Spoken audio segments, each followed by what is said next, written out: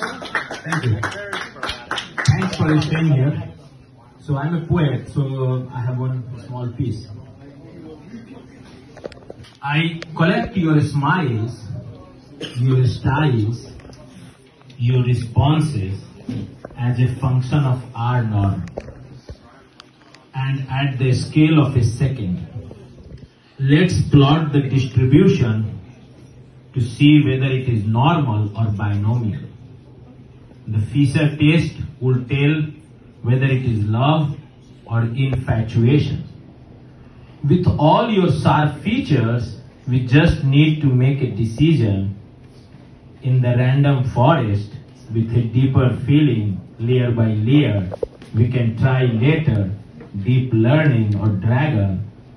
I believe your EQTL and my AQTL have the same differences with a significant R square and without any batch effect. Your eyes determine the slope of my regression model, and let's predict the p-value for our love and future by minimizing the error of the regression. Thank you very much.